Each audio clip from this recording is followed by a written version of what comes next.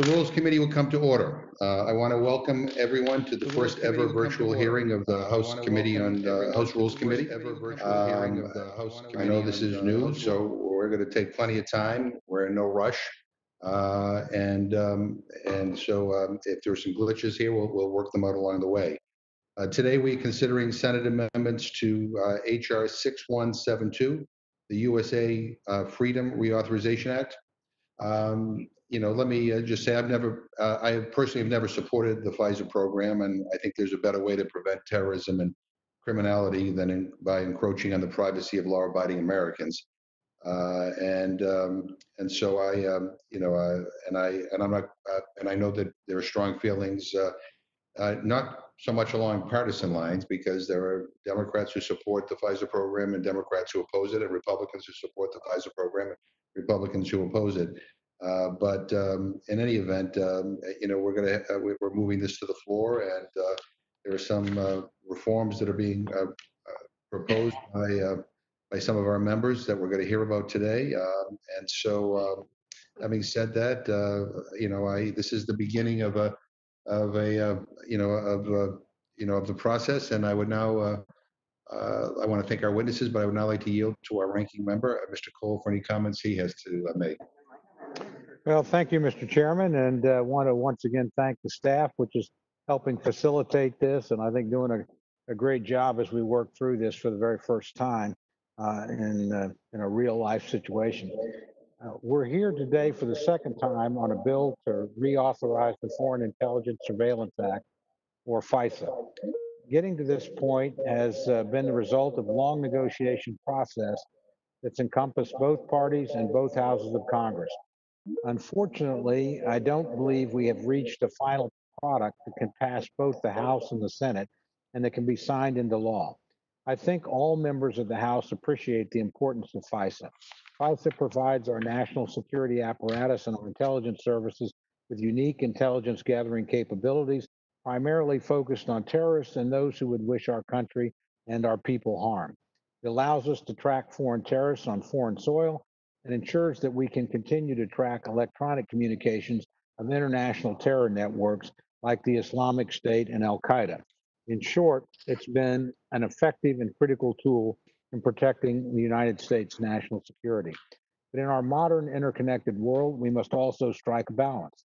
We must protect the homeland while simultaneously ensuring that we do not abuse these powers.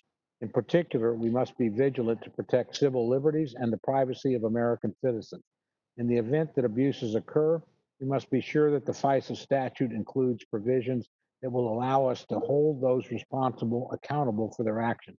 Above all else, we must be sure that FISA is never used or abused for partisan political purposes. This balance is difficult to strike. If we continue to work in a bipartisan fashion, I'm confident that Congress will reach the appropriate balance. We can both protect our national security and protect the privacy of individuals. Congress is capable of walking and chewing gum at the same time, and I believe we can and will ultimately reach the appropriate balance in FISA. However, I'm not sure, Mr. Chairman, that we've reached it yet. So thank you. I look forward to the hearing and the contributions of our witnesses, and I yield back. Well, thank you very much. And again, let me echo what you just said about thanking the staff for helping us kind of get through this process virtually, and we appreciate all their hard work. I'd now like to welcome our witnesses to provide testimony in H.R. 6172, the USA Freedom Reauthorization Act of 2020. I want to welcome Mr. Raskin and Mr. Jordan. I want to thank you for being here and for providing testimony. And without objection, any written materials you submit through rules documents at mail.house.gov before the conclusion of this hearing will be entered into the record. I'm now happy to recognize the gentleman from Maryland, Mr. Raskin. Mr. Chairman, good morning. Good morning, Mr. Cole. Good morning to all of our wonderful colleagues on the Rules Committee. Last night, I was contacted by Chairman Nadler's office, and they asked whether I could present his statement on his behalf, and I'm delighted to do so. So I will read his statement to you verbatim, and here goes. Thank you, Chairman McGovern. The bill before us has been through this committee before, so I will keep my remarks brief. H.R. 6172, the USA Freedom Reauthorization Act, reauthorizes 3 provisions of FISA that sunset in March, makes a long list of reforms to improve the underlying statute, and thanks to your support, incorporates 2 important amendments that were considered in the United States Senate. The first amendment was introduced in the Senate by Senators Lee and Leahy and passed the Senate with overwhelming bipartisan support. At its core, this amendment expands the role of the court-appointed amicus in the Foreign Intelligence Surveillance Court. If the court finds the appointment appropriate, an amicus will now be present in cases involving significant First Amendment concerns involving sensitive investigations like those targeting a media organization or a specific religious group, and authorizations for programmatic surveillance like the annual renewal for surveillance under Section 702. The FISA process clearly needs more oversight, and in recent years we have seen how important it is to have an amicus present to test the government's assertions in the FISA court. The second amendment was introduced by Senators Wyden and Ames. It failed with only 59 votes in the Senate. Notably, 2 senators who were absent that day said that they would have supported the measure had they been present to vote. After a long negotiation with Chairman Nadler and Chairman Schiff, Representatives Lofgren and Davidson have introduced a similar bipartisan amendment here in the House. This amendment prohibits the government from using Section 215 to obtain the internet browsing and search histories of United States persons. Most Americans see an obvious privacy interest in that kind of information, and we should celebrate a change that brings the statute in line with that understanding. These 2 amendments improve on the underlying bill, which I support and urge you to support.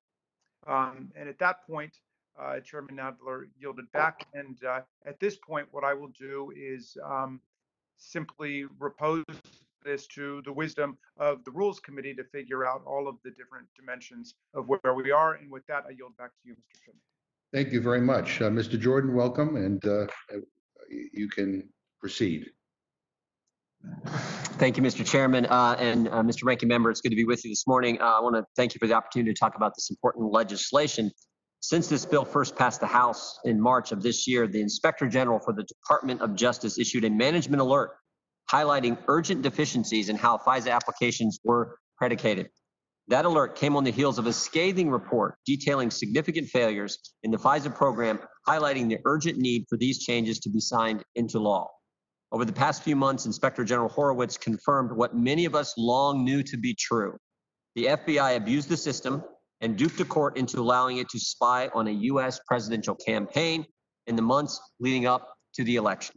It is now beyond dispute that the Carter Page FISA, that was the FBI's inroad to spying on the Trump campaign, should never have been granted. The IG documented, quote, multiple instances in which factual assertions relied upon in the first FISA application were inaccurate, incomplete, or unsupported by appropriate documentation based upon the information the FBI had in its possession at the time the application was filed. In other words, they knew it was false when they did it. In fact, Mr. Horowitz's review found 51 factual assertions in the Carter Page FISA applications that either had no supporting documentation, their supporting document did not state facts, or the supporting document showed factual assertion that was just incorrect.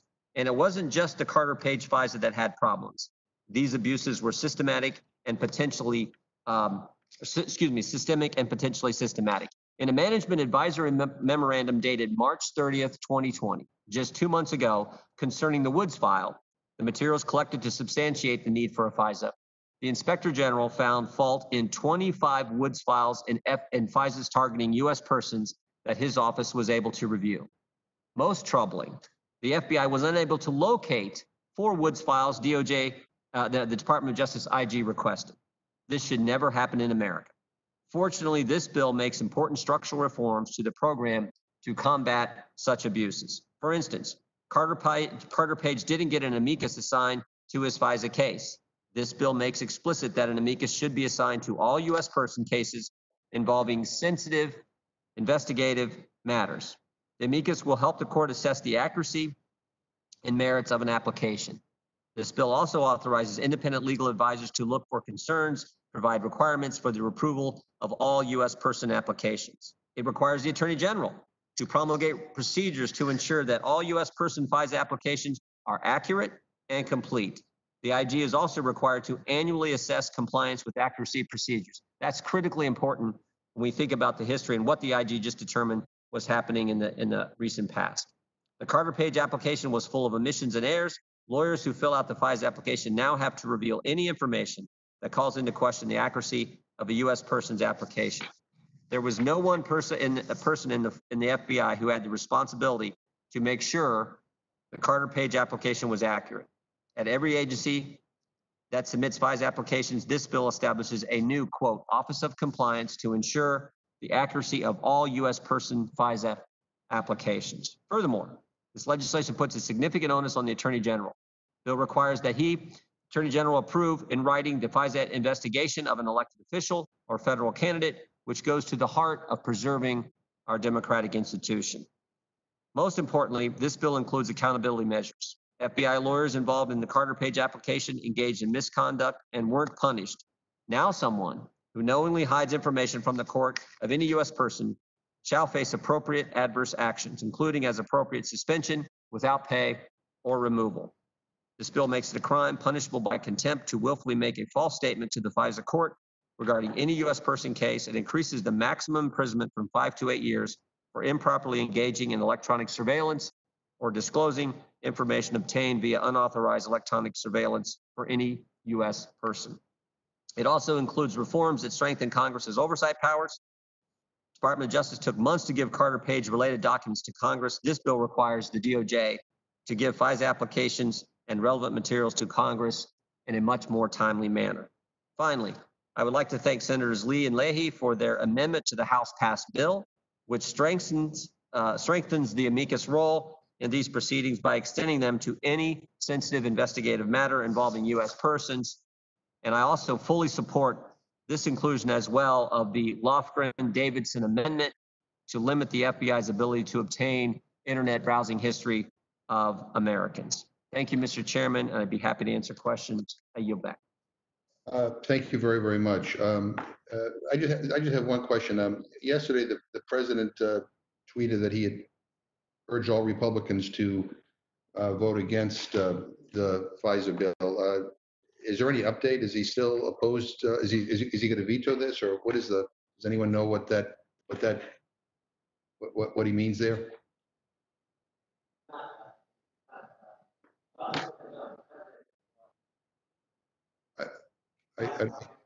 I don't think we can't hear you. Okay. Oh, I'm sorry. Look, we all know what the president went through, Chairman. This process, that 17 different factual assertions that were just not accurate, all kinds of things he went through. So he is frustrated by this process, and he wants to continue to work to improve this process and make sure that. I'm just asking whether he's going to veto it, because I'm just based on that tweet. I don't know whether you know. I think before that question can be answered, we got to know if this is going to pass the House of Representatives today. So I think we'll wait and. The administration usually issues guidance before we vote on bills. So I was just asking for clarification. But if you don't know, that's fine. I'm happy now to turn to our ranking member, Mr. Cole, for any questions he may have.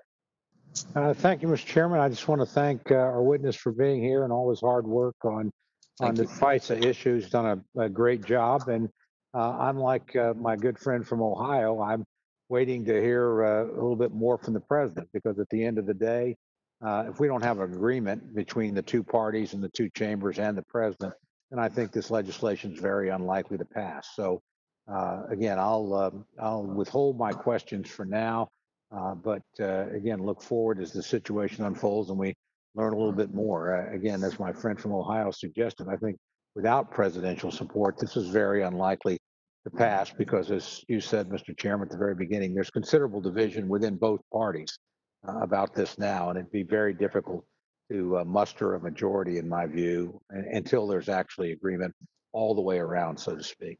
So with that, I yield back. Mr. Torres.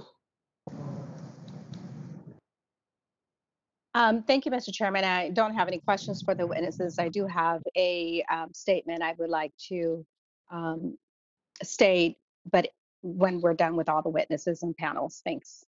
Okay, thank you. Mr. Woodall. Yeah, thank you, Mr. Chairman. I'll ask you before I ask Mr. Jordan. I don't think there's anybody who believes this is headed for passage in the absence of the Lofgren-Davidson amendment. Is there a plan for making that a self-enacting thing? Is that part of our conversation today, or are we talking about sending that to the floor for a separate vote? Could you, because that'll make a difference to the questions I have for Mr. Jordan. Yeah, well, that'll be the subject of our markup, which we will conduct at some point after this hearing. But I mean, clearly, we're having a hearing now to listen to what's being offered and to consider what our options may be. But we will be meeting on that a little bit later after this hearing. Okay, I wasn't trying to get into secret information. I No, it's thought not that, secret. I mean, I think there are a lot of strong opinions here, and we're trying to, consider all of those opinions before we have a markup, so that when we move this bill to the floor, that we're doing it in the best way possible. I thank you, Mr. Chairman. Mr. Jordan, I don't know. I don't know how we say you need to obey the law more clearly than we already do in this case. I know I've got a lot of constituents who have that concern. Well, great, Rob, you're going to come back and you're going to make it even clearer that absolutely positively these protections must happen. But you told me last time, Rob, that absolutely positively these protections must happen, and they didn't. I know you have been working on this harder than almost anyone else in Congress. If we have the underlying FISA bill with the Lofgren-Davidson amendment added to it, can I look my constituents in the eye back home and say, we are absolutely positively doing more to protect you today than we did yesterday, and we have now additional safeguards in place so that if there are bureaucrats somewhere in that chain who don't want to follow the law, we've got independent folks who are keeping an eye on them this time around.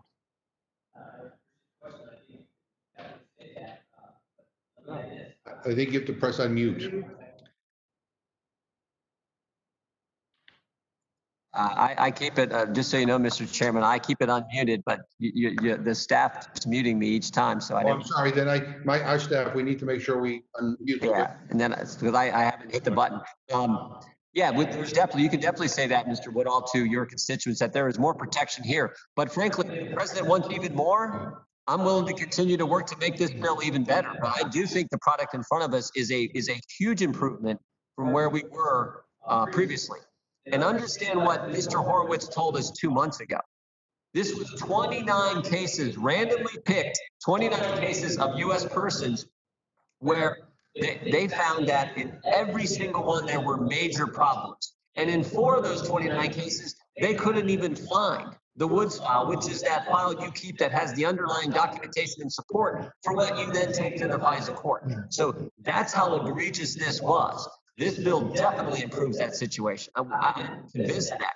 But if the President of the United States, who was so aggrieved by this process, wants to continue to work to improve it, God bless him. I'm willing to continue to work to make sure we get it even better if we can. And that's what we'll debate today, I think, here in DC. Well, I thank you for being here with us today, even when you're muted, because we're looking eye to eye at each other. I can still hear all of your words, but I appreciate you making the effort to be here, and I appreciate all your leadership on this issue, not just on this bill, but over the many years that you've been providing that. Mr. Chairman, I yield back. Thank you. And let me just say to the witnesses that every time you speak, you need to unmute. You have to take the initiative to unmute in order to be able to be heard. So you control that.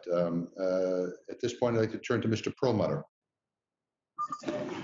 Thanks, Mr. Chair. I supported this bill when it passed the House a couple months ago. I think the Lofgren amendment improves it. I think the Wyden amendment that was proposed in the Senate improves it. So I support this legislation. I think it's very important for us and for our national security. And I think there are a lot of privacy components that have been added. And I think then that has developed a balance that I think is key to something like this. And with that, I yield back.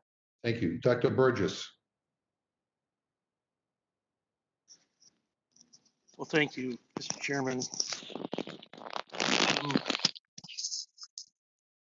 Beginning to see one of the technical problems involved in a remote hearing.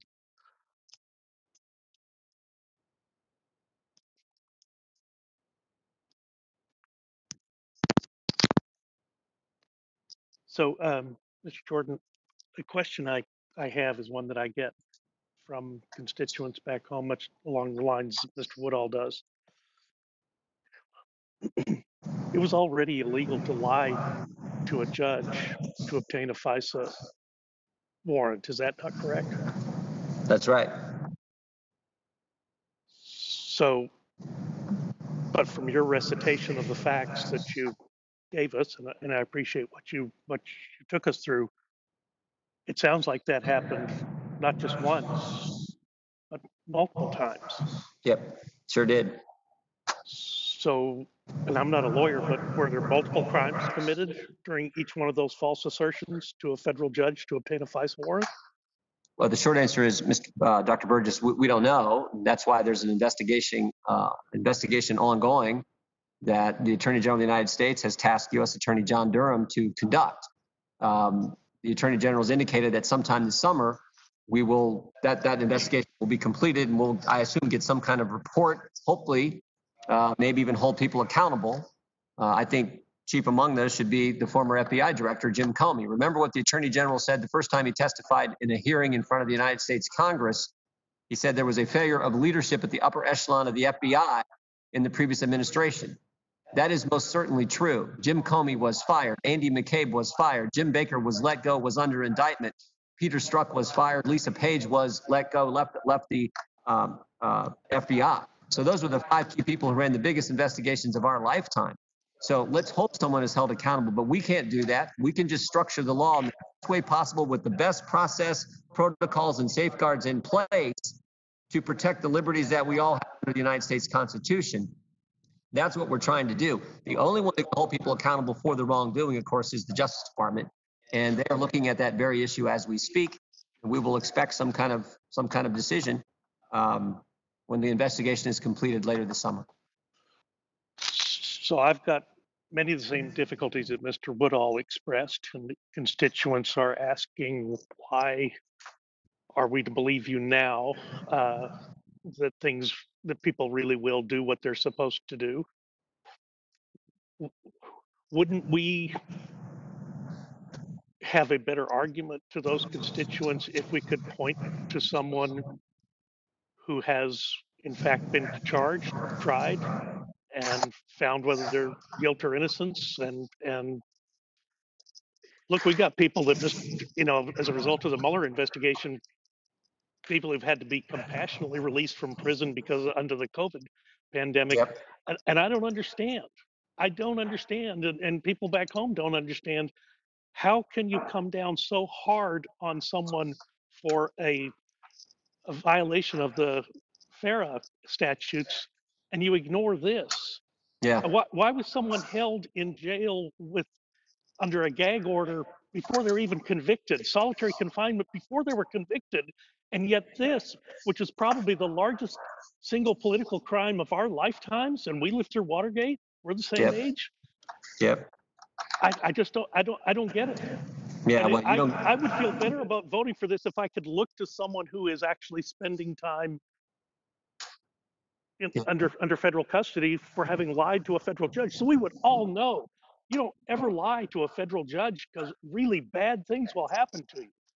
Yeah. Right now, I don't know that anyone believes that. Well, you don't get it. I don't get it. And maybe most importantly, the American people don't get it. They're sick of the double standard. One set of rules for us regular folk, a different set for the politically connected in the higher offices in Washington, D.C. So, look, if Mr. Durham can show that there was intent and they knew it and can demonstrate that, people are going to be held accountable. We'll just have to wait and let the investigation play out. But I certainly hope that there are people held accountable for this.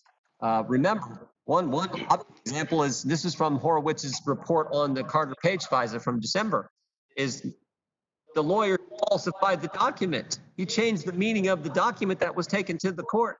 How about that individual? So I don't know the status of that individual. I mean, I don't want to even say the name here, but it's like that lawyer falsified. That's clearly in the report. That's got to be a crime. So maybe they're talking. I don't know what's going on there, but let's certainly hold people accountable who did wrong. I would just say it would be easier for me to vote on this if I could point to that having already happened and not, I hope it happens down the road. And let me just ask you this, and I understand the reason the language is the way it is, but it also looks like we exempt ourselves from where we say an elected official. And I think I understand the reason for that, because obviously this was a political crime directed at a political candidate, but it also looks like we're exempting ourselves. Yeah, that's certainly not the intent. The intent is to, when you're something that politically sensitive, where the Justice Department is going to go spy on an person running for high office or a member of the United States Congress, the Attorney General, him or herself, needs to sign that application. So the buck's got to stop at the top for something that's significant, it seems to me. That's what happened in effect. They spied on, they took a application to get a warrant to surveil Carter Page because it was part of the major party's political campaign. So that's what that's designed to do. And then the Lee Amendment grants an advocate there for the person who's going to be surveilled. The Lee Amendment says not just in that situation, but any politically sensitive issue. You're talking about surveilling a church or anything that's sort of fundamental to basic liberty. The Lee Amendment is added for that reason as well. And it's a good amendment. Yeah, I just don't know in any of our lifetimes we could have imagined the weaponization of this process to this degree. And I realize there are other things that occupy the front pages right now, but this really was the crime of the century that was almost committed. And we're so darn fortunate as a country that they weren't successful. And we might have never known had they been successful, we would have never known. And that's really what bothers me more than anything else about this. I don't even know where you are, Mr. Chairman, but I'll yield back. Thank you. Yeah, no, I think we have a different opinion of what happened, and that's okay, I guess. But I think a lot of people I talk to are horrified that people close to the president or in the administration would deliberately lie to the FBI about dealing with Russian operatives, and then have the president come to their aid and basically imply that they will get a pardon because they're close to him and they're his friends. I mean, I think there's a lot of concern about what happened and about the involvement of Russia in the last presidential campaign. But we're just, I mean, it is what it is. But I'm now happy to yield to Ms. Scanlon. Thank you. I don't have any questions for the witness. I just want to thank the staff again for organizing the hearing. It's so important that we be able to conduct business under the current conditions, and I'm grateful that we have the technology to do it. So thank you. I yield back. Thank you. Mrs. Lesko.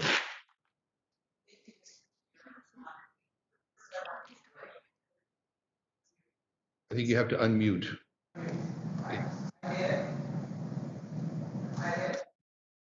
Oh, you just.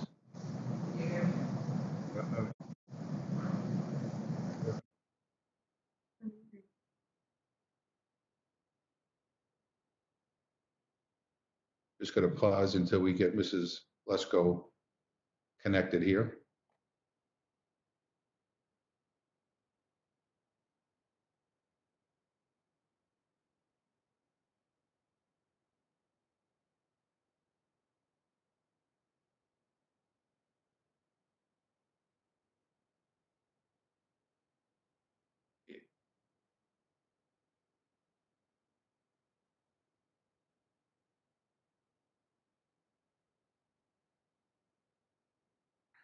Mrs. Lesko, can you hear us?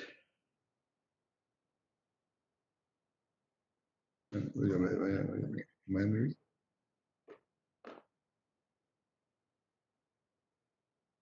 Mr. Chairman, she's working right now Okay. trying to get there and doesn't have her earphones in yet. Okay, if you don't mind, maybe we'll go to Mr. Morelli and then come back to Mrs. Lesko. Is that okay? Let me check with Ms. Lesko, but I suspect it is. Deb, could we move on and come back to you? That'd be fine, Mr. Chairman. Mr. Morelli. Yeah, I'm good, Mr. Chairman. Thank you. All right. Ms. Shalala. You gotta unmute. No, thank you. Thank you, Mr. Chairman. All right. You have no questions? No comments, no Okay. questions. Thank you. Mrs. Matsui? You gotta unmute. Thank you very much, Mr. Chairman. I want to thank everyone for their technical assistance during this process. And I also want to say that this is an important bill that we're looking at today. And I believe its amendments make it better. And I'm looking forward to not only this hearing, but also the markup and debate on the floor. So I yield back. Thank you. Thank you. We'll go back to Mrs. Lesko. I see you there. There you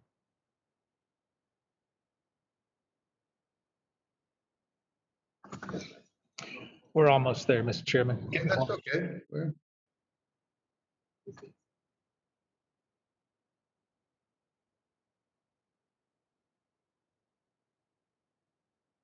Me now.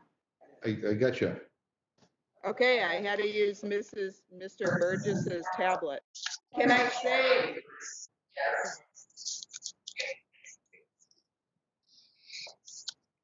Can I say on the record this is a terrible process, and I think we should get rid of this. Yeah. I can't. I think we got that impression because you're suing us. So, but thank you very much. We know it's out of love. So. But I sued you before I knew how terrible the process was in the committee. We have reverberations here. Somebody talks here in person. We hear it like a few seconds later. It's very distracting. I have to have two laptops to see my documents and then see you guys. It's very disturbing and hard to do business. Well, maybe you might consider, if we do this again, doing it in your office without all the distractions. But people do this all the time in business and in other jobs. It's so we're just going to have to try to adjust, and hopefully this is not for very long. Thank you. Yeah. Thank you, Mr. Chair. I do have a question for Mr. Jordan. Sure. What happens, Mr. Jordan? I mean, my understanding is that we put in the FISA court, commonly known as FISC, because there was abuses prior to having the court. So, you know, the surveillance FBI went out prior to the court and were spying on U.S. citizens and recording U.S. citizens. And so if we don't reauthorize this with reforms to the FISA application in court, what happens in your opinion? If we didn't reauthorize FISA at all? Whoa. Yes.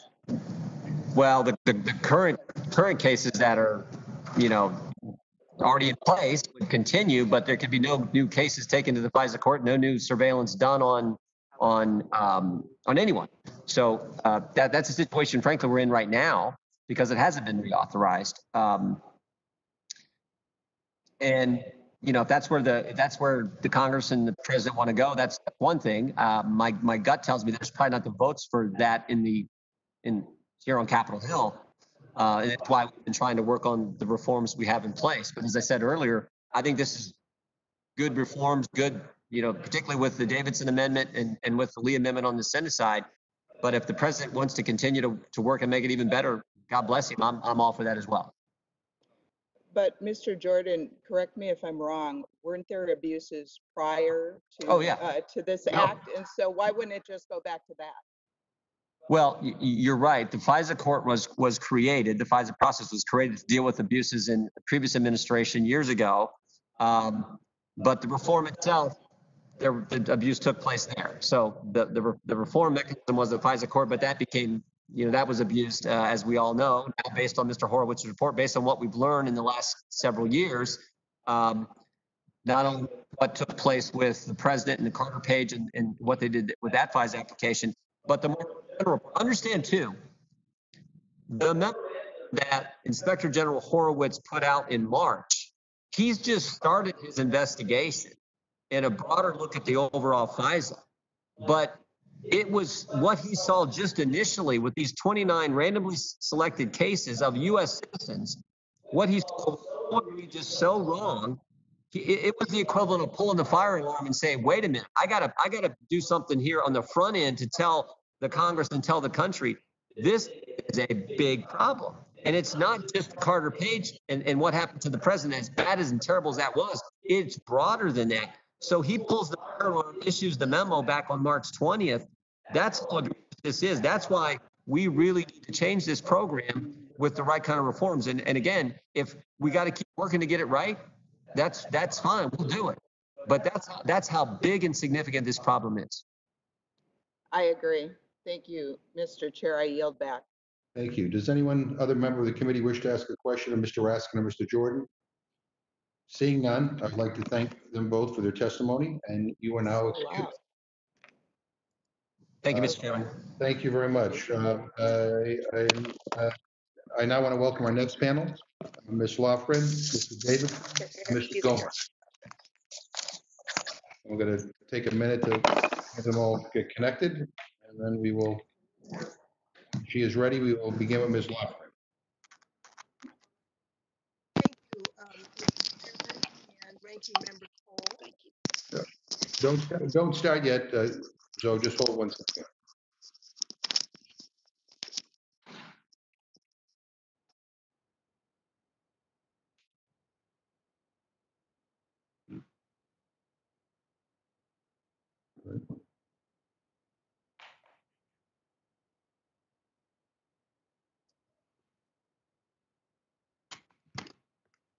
Okay, Zoe, Ms. Lofgren, you can begin. Thank you, Chairman McGovern and Ranking Member Cole. First, I'd like to ask that my full statement be made a part of the record. Without objection.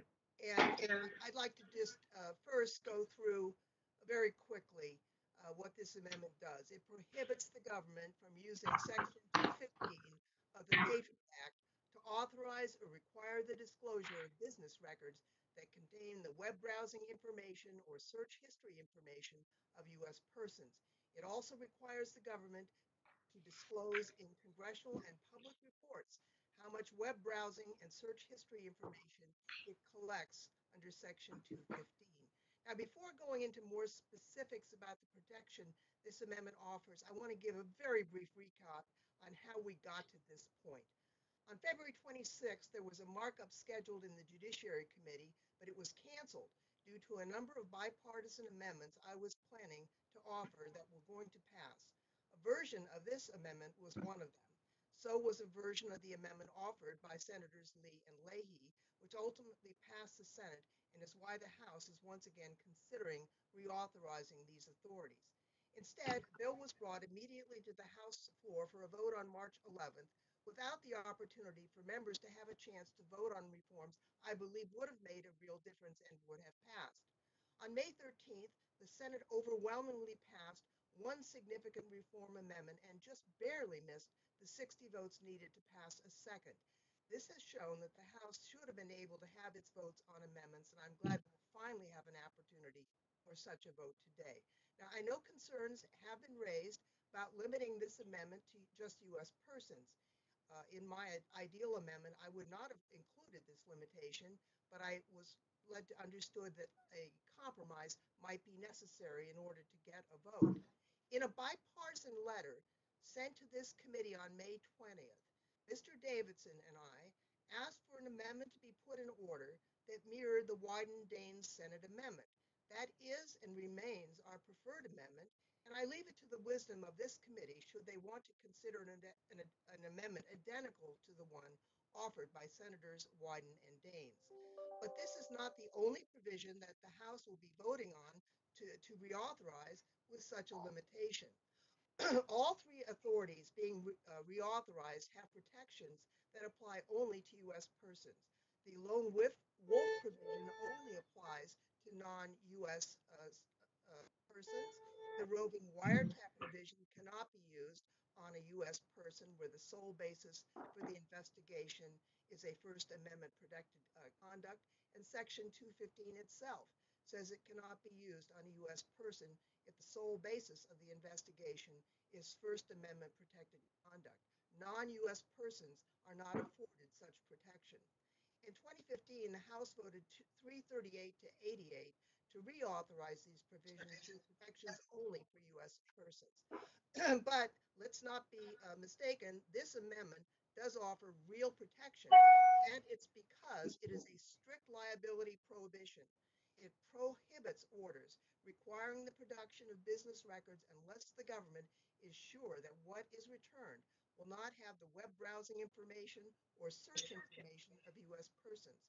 On a practical level, this prohibits dragnet collection, which offers protections that extend beyond just U.S. persons. I want to make clear on its face what this amendment prohibits.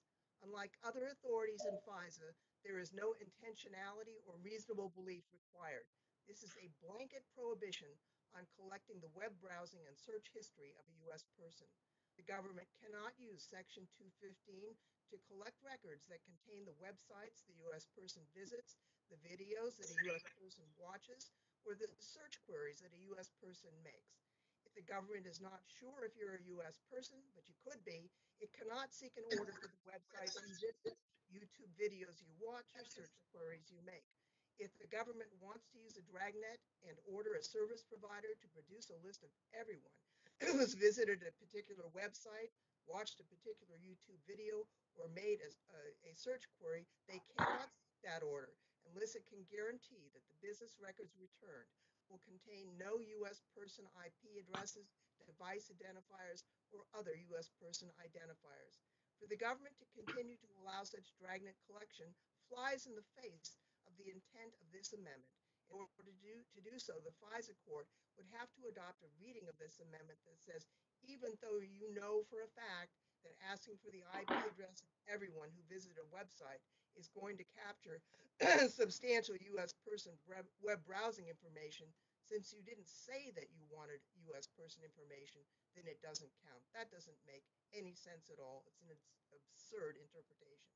Such a dragnet type order by its very nature requires the production of U.S. person information, and to say that the government isn't seeking that when it knows full well what it will get would be disingenuous. This amendment is intended to be a fundamental change to Section 215 and should be interpreted as what it clearly means, a prohibition on any order that would result in the disclosure of U.S. person web browsing and search history information. I would finally state that some comments have been made suggesting that there is ambiguity in this amendment. I think clearly there is not, but if the committee wants to make sure that there is no ambiguity whatsoever, they could revert to the original request Mr. Davidson and I made on May 20th, a mirror of the Wyden-Daines amendment. I'll close with this. It has been a pleasure to work with Mr. Davidson on this amendment. We've got a bipartisan group of members supporting this effort. And with that, Mr. Chairman, I yield back. Thank you very much, and I want to thank you for providing testimony. Again, let me just say, any written materials that anyone wants to submit, you should submit it to rules documents at mail.house.gov before the conclusion of this hearing. Without objection, will be entered into the record. I now recognize Mr. Davidson.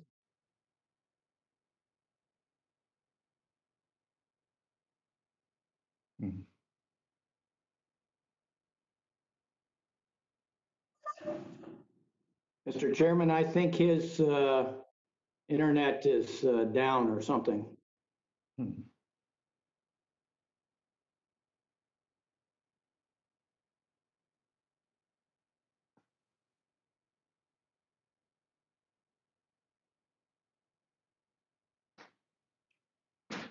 Yes.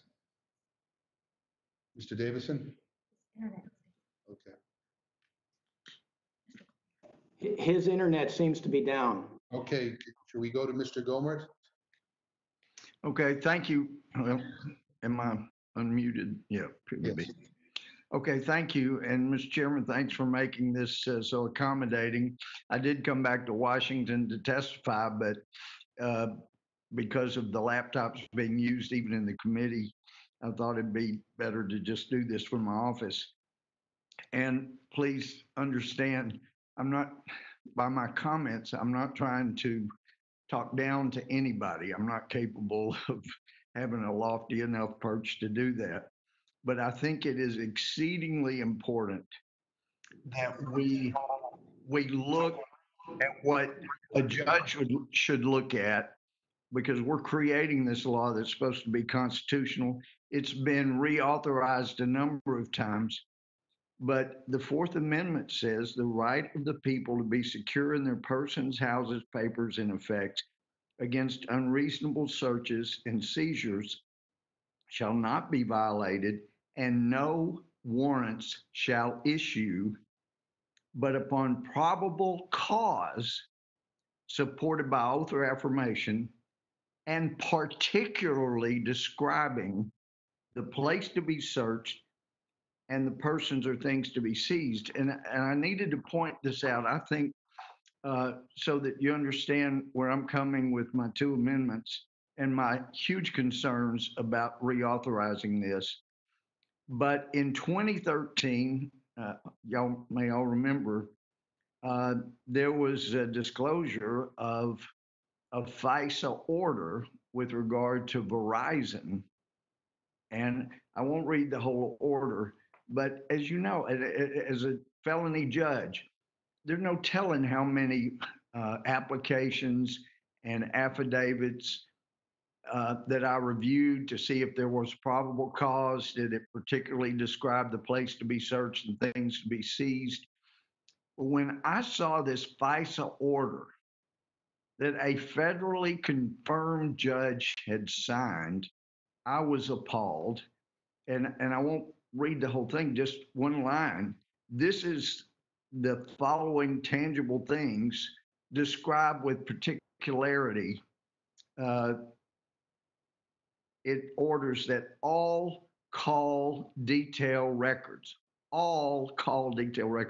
created by Verizon, and this is just part of it, but between the United States and abroad, or wholly within the United States, including local telephone calls.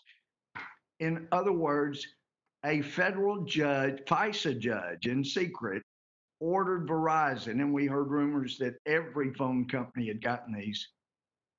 And the affidavit and the application had to have said, we just need every American, everybody's abroad, foreigners, local American citizens, US persons, everybody's call records Verizon had.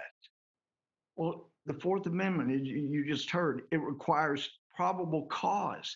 You under our justice system, and as a judge, I had to consider, is there adequate, not just recitations or summaries, but actual facts asserted that prove a crime was probably committed, and this person probably committed it, so I could get those records. The FISA court doesn't have any of that. It is incredible. And to go back to 2005 and 6, but 5 when it was reauthorized, we had all these people coming from the Bush Justice Department telling us how important it was to reauthorize this. And they said, look at this. It doesn't affect Americans. It doesn't abrogate any Americans' constitutional rights. So you don't have to worry. It only pertains to foreigners. And we had some behind the scenes discussions, so they didn't have to do everything. But if a foreigner is either known to be a terrorist or known to be associated with a terrorist group, they don't have the same constitutional rights, and we can go after them. And the only way an American ever gets caught up in this is if they happen to be communicating with a foreign terrorist. And then to do that, we have to unmask them and find out who that person is. Well, guess what? 15 years later, and I know that it's been said recently, look, we didn't even know who these numbers were. Garbage. Now, it may have one time been metadata. Now we know, and we can do searches for people's phone numbers and find out exactly who they're talking to. So this is a different time than 2005. And so, I have the ultimate respect for Jim Jordan. We agree on most everything. I do not agree that the amendments make this a good and effective bill. And Mr. Chairman, I'm grateful that you have opposed this in the past. It needs vast reworking. With regard to the change that will change the sentence from 5 years to 8 years, if you're willing to lie in the face of a 5-year sentence, is an 8-year threat really going to stop you? And on the other one, assuring that the attorney general, him or herself, has to sign on. We had that in this whole Russia business.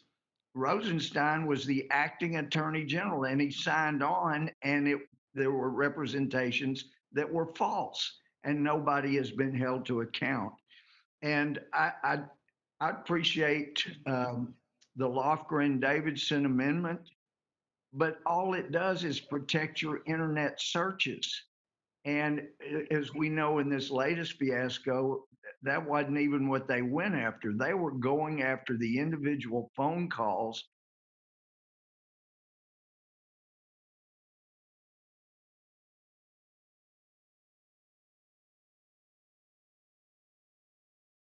And even though FISA judges come from district courts or come from courts of appeal, somehow when they become part of this star chamber, the secret court, their training somehow goes out the window. These are smart people, but they're authorizing warrants against American citizens, which sure seems to me to be totally ignoring the Fourth Amendment. Probable cause isn't an issue. It's, have you had any contact with a foreigner? And then we find out that, gee, we had senators that were being monitored because they talked not to terrorists, not to somebody known terrorist organization, but an ambassador. How? I don't know of any, maybe some of y'all have never met an ambassador. I'm not aware of any House members that have been here for any time at all that haven't met ambassadors. We do that as part of our job. And what we've seen is even that is enough justification in a FISA court to have you start being monitored. Well, he met with an ambassador. So this is really critical stuff. And I've been straight shooting all this time, be a little sarcastic perhaps, maybe that would bother you. But it sure seems strange to me for Democrats to vote for this reauthorization, even with these amendments, would have to sort of be saying, we have so much trust in Donald Trump and the people he's appointed that they would never lie to a FISA court. They'd never just go after their enemies. We feel like he can be trusted, and so can all the people he's appointed that would go before the FISA court. We know he's cleaned out some folks at the Justice Department, FBI. I mean, think about it. I do trust him, and I trust the people that have been appointed. My concern is this whole thing needs a huge reauthorization, a huge reworking. And I do have the two amendments, and one would prevent an American citizen from from having warrants issued by the FISA court. I want to look. I think it's true. Foreigners are people outside the U.S. Foreigners, maybe people illegally in the U.S. They don't. Courts have indicated they don't have the same constitutional rights American citizens do. But for heaven's sake, at least American citizens ought to be afforded what the Fourth Amendment calls for. And that means if you want a warrant against a Democrat, Republican, independent socialist, whoever, if they're an American citizen, you need to go to an Article 3 court. It's not a secret court, and have a hearing. And I've held hearings in camera if there was some big secret involved. They did that before, and they can do it again. But if it involves an American, go to an Article 3 district court to get your warrant if you can get it, if you've got probable cause, if you describe with particularly the places to be searched and the things to be seen. Because what we've been seeing, and I'm not encouraging at all classified documents to be revealed. I'm just saying that FISA order, when it went public, I could not believe any judge would have signed an order saying, yeah, just give them all your information on every single foreigner, American. So that's one amendment. And then the other, apparently, the threat of 5 years was not enough under the requirements of the law at that time. So my other amendment would make it easier to go after people who made misrepresentations to the FISA court. It would still have the 5 years, but it ought to pucker up folks because it allows not only to have willfully made false representations to the court, but also with extreme carelessness. So it wouldn't be a defense. Oh, I was just careless. I didn't know that was not accurate. If you're going to go take rights away from American citizens, even extreme carelessness ought to be enough to get you arrested. So I could go on and on, but this really concerns me and upsets me. This need, if it's going to be reauthorized at all, not political party thing. This is an American thing. And Mr. McGovern, I know that's been your concern about FISA from the beginning. I did not have that insight in 2005 when I first got here, but I sure have them now, and I appreciate your concerns. Thank you very much for your thoughtful statement. We're going to go now to Mr. Armstrong.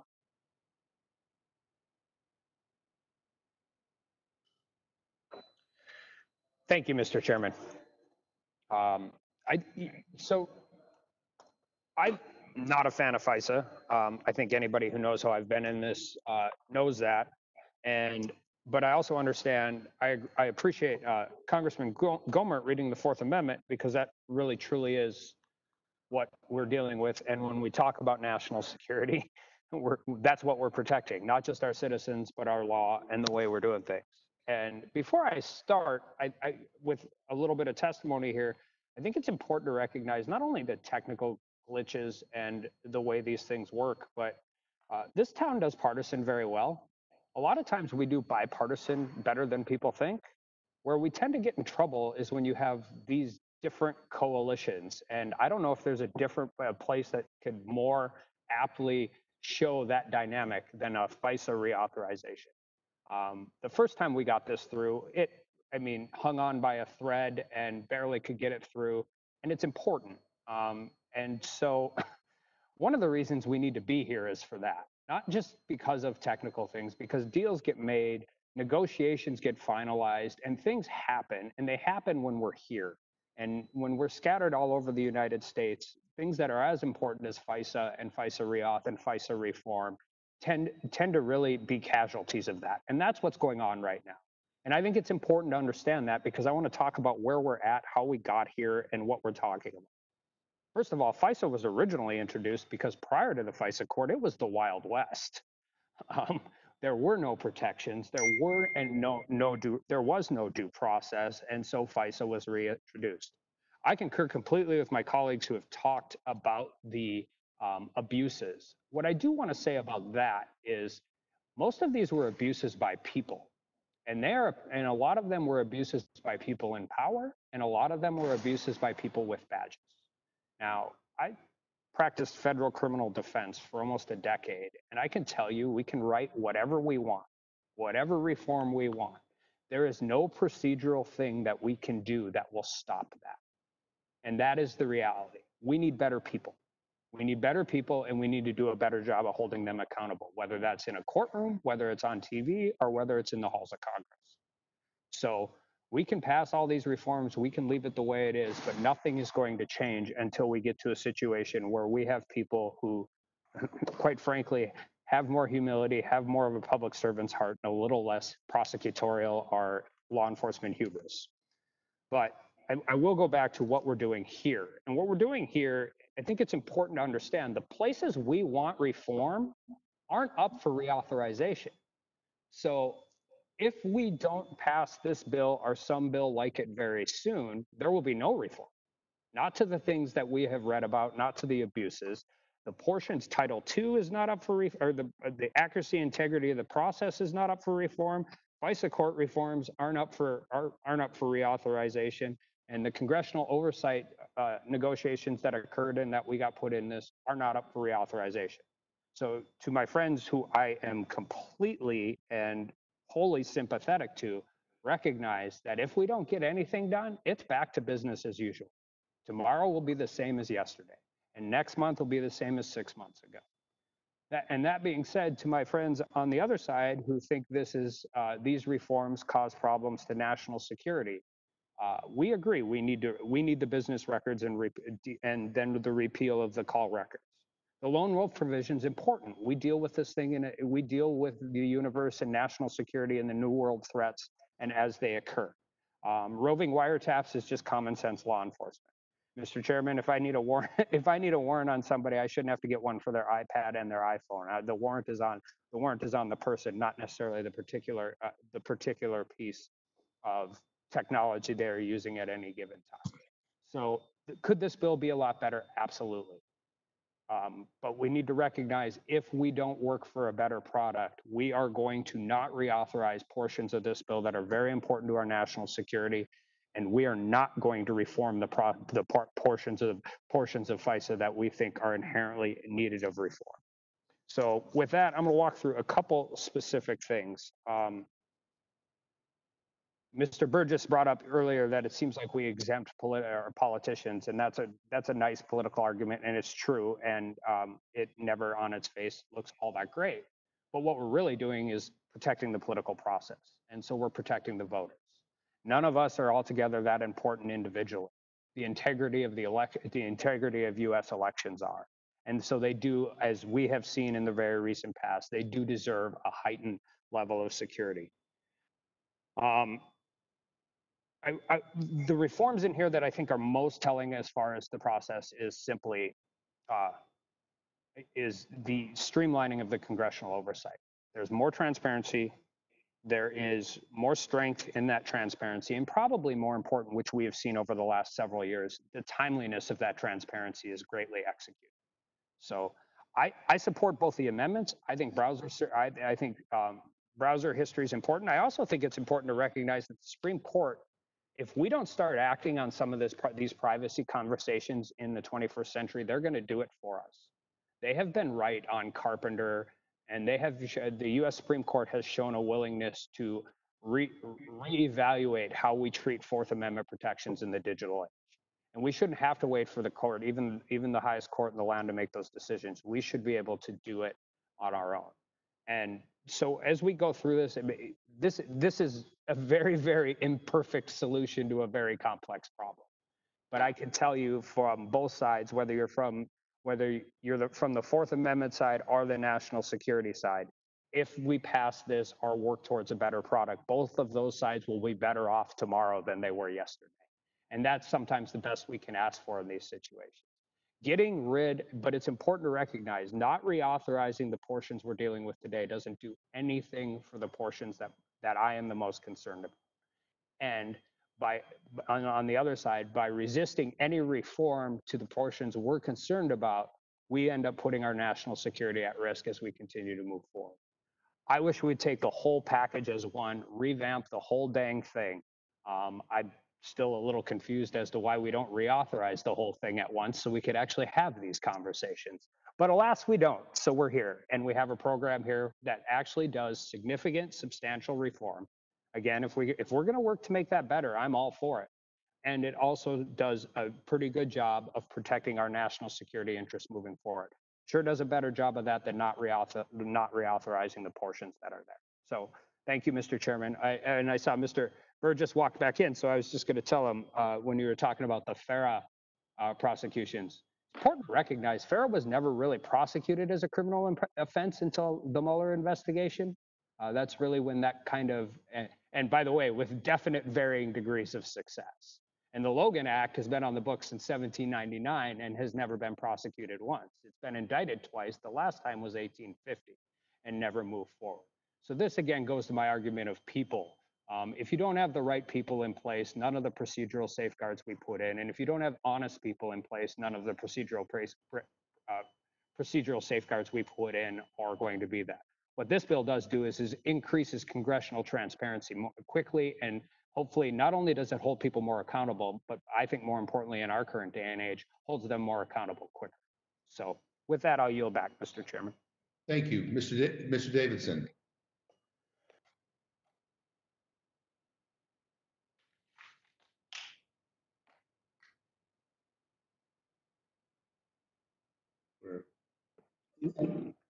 There. Now, is it unmuted again? Beautiful. All right. So I've used WebEx since before Cisco bought it, quite a long time. It's not operator lack of ability to use WebEx. It's a very inadequate process. And there's really no excuse to not gather in the same room, even if it were under the basement. In the giantest room that we have, there's a space that this committee could do business. And frankly, it's the United States Congress. So if we need to rent out a freaking stadium, then we should be able to rent a stadium and operate. But for the fact that I happen to be in Washington, D.C., I would have no voice in this hearing. I just ran 3 blocks to get over here to actually have a voice that I would not have had due to the inadequacies of this proxy absentee process. Frankly, the committee isn't even really convened, even though it would be easy to convene the committee and have all of you in one place, even if it was a big place, even if it was a different place, anywhere in the whole freaking planet. We could even go to Diego Garcia in the middle of the Indian Ocean if we had to. It's Congress. So with that, to the matter at hand. Oh my goodness. All right. Go ahead. So there are only 3 members of the Rules Committee that didn't vote for the previous process. All 3 are Democrats. Everyone else voted for the bill that moved through the committee in March. I don't know the reasons why the Democrats didn't vote for it, but a lot of people who didn't vote for it because it didn't have adequate protections for the 4th Amendment. Since this committee last took up the topic, the bill has been made better in the Senate by Lee Leahy, which gives an amicus to more cases. Not as strong as a lot of us wanted, but it's meaningful progress. And in the Senate, we came close to real reform to protect Americans' internet browser data from warrantless surveillance. So Zoe Lofgren and I took that amendment up. We've worked with leadership across the spectrum to try to get something across the finish line. And as she has stated, we've worked with the committee to adopt a process that really bridges the fact that we haven't had regular order. This didn't go through the Judiciary Committee. It wasn't subject to debate and amendment. And we're trying to cobble together with central planners the inadequate process of the rules of the House. So here we are before the Rules Committee, basically apologizing for the fact that we aren't following the House rules. But we certainly submit to the Rules Committee and say we would love to have this amendment made in order. Whatever variation makes progress. And that shows we're not absolutists. We're not out there trying to get everything that we believe is really merited constitutionally. We hope the court gets there, but we recognize the limits of what can advance across the floor. And that's disappointing because every single member of Congress swore an oath to support and defend the Constitution. We all want to keep our country safe. We all want to keep national security preeminent. But we swore an oath to do that in a way that is constitutional. And so this is more constitutional with the Lofgren-Davidson Amendment than it is without it. I hope it kickstarts momentum behind bigger, more substantive reforms, but it is a reform that anyone that voted for the bill before that directionally believes that we should get more constitutional should embrace. The only people that would not vote for this are the bipartisan coalition that has the intel war hawks that frankly have pushed mass surveillance for nearly 20 years now, and same coalition broadly with war hawks that have America fighting endless wars, more wars in more places. So we have an opportunity to break some of that bipartisan coalition that has had this grip on the country, and with a different bipartisan coalition that really just focuses on the Constitution and says, yes, we want to do these things, but we want to do them in a way that respects the Bill of Rights and the freedoms that make America America. And the last thing I'd say on this, there are some absolutists that say I couldn't possibly vote for something that is more constitutional. It's either constitutional or not. And I respect their position. Frankly, I'm tempted to be there, but I know the limits of politics are what we can accomplish, not necessarily what we should. It does give a sense of direction, and I hope we can move there. I sense, Chairman McGovern, you're in this camp that you would like to see a fully constitutional system.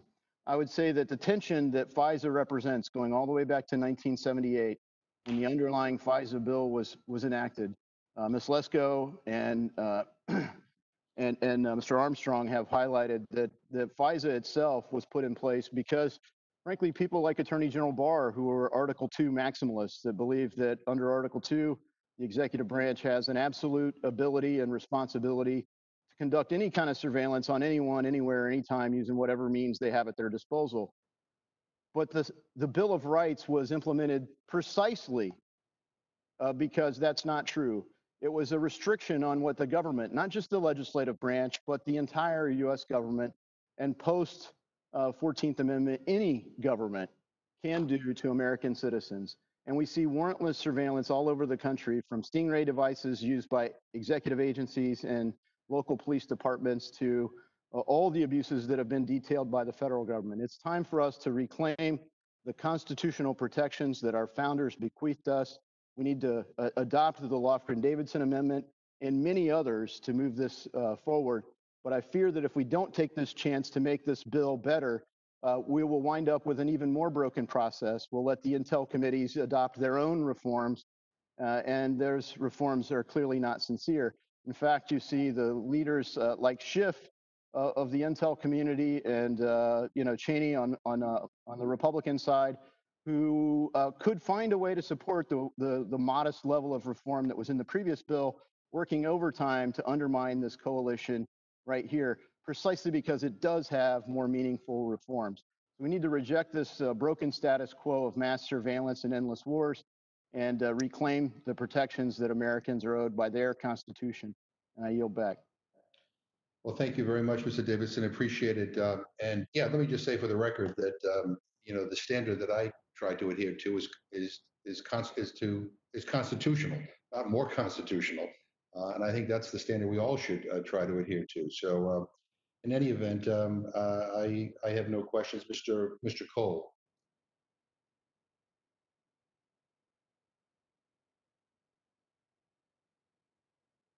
Thank you for bearing with me, Mr. Chairman. And I too have no questions, but I do want to thank our witnesses. I think they've been good witnesses. I really appreciate the amendments that have been offered. I think they have unquestionably made the bill a better bill. The reservation, we do have a legislative process here. And my big concern is, while this is probably a better product at this point, it's not likely to reach the president's desk until he gives us a signal that his concerns have also been met. So I think the legislative process is still underway on this, but again, the amendments that have been presented, I think unquestionably have made the bill better. And so I thank our colleagues for that. I do want to just note for the record, I had the chance to hear our good mutual friend, the gentlelady from California, Miss Lofgren, and Zoe, I just want to tell you, I just finished Richard Fenno's last book, The Challenge of Representation and Congressional Representation. Our colleague from California was one of the featured people in that book. And it reminds me why I admire her so much as to what a great representative she is. And I appreciate my friend Mr. Davidson working across the aisle. That's a very unlikely alliance for people that know the Congress of the United States, but it speaks well of both of them. Their ability to work together to defend the Constitution, defend the rights of individual Americans in a very bipartisan way, even though on so many other issues they probably are in different camps politically. So I think we're seeing actually some of the best of Congress here. But again, we're going to have to work harder, evidently, to actually reach a political consensus that can become reality. Because again, I do agree. This is a better product than what we passed before, but evidently at this point, it's still not a good enough product to get all the assent that we need. But again, very good testimony by all concerned. Mr. Chairman, thank you for assembling the panel and working through this with all of us. And hopefully this will push us closer to legislative consensus. Don't think we're there yet, but I think this hearing has contributed to moving in that direction. So I thank our witnesses and thank you, Mr. Chairman. Thank you. Mrs. Torres.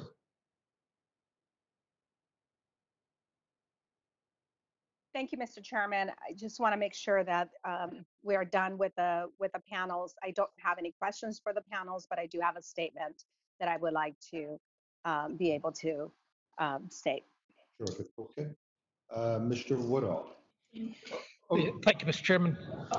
It struck me that we have 4 witnesses testifying, and 3 of them advocated for wholesale reform to say we may be moving in the right direction, or in Mr. Gomert's case, we're not moving far enough. But if we had wholesale reform, we could really get to something that wasn't more constitutional, that was actually constitutional, something that protected national security and protected American citizens. But Ms. Lofgren, that was not the thrust of your testimony, because folks have been lauding so much praise on you for your intellect and your willingness to partner on difficult issues.